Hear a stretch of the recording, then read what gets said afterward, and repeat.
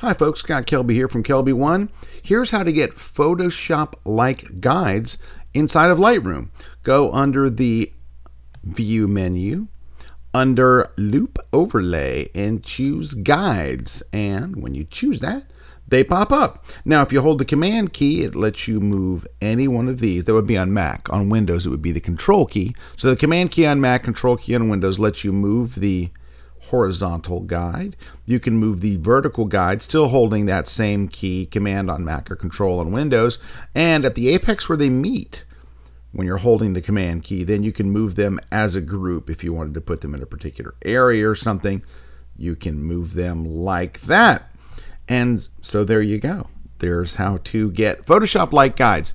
Hey, if you want to catch a cool new class, I just released one. Yay! It's called 10 Things Every Photographer Should Need to Know on Their Camera. Now, this is obviously something that is more geared towards people who are new to their camera. If you've been using this for, if you've been using your camera for like 30 years, it's probably, well, not quite as awesome as it would be if you're pretty new to your camera.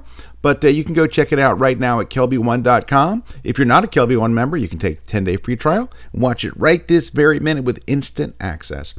All right, guys, that's it. We'll catch you next time. Take care.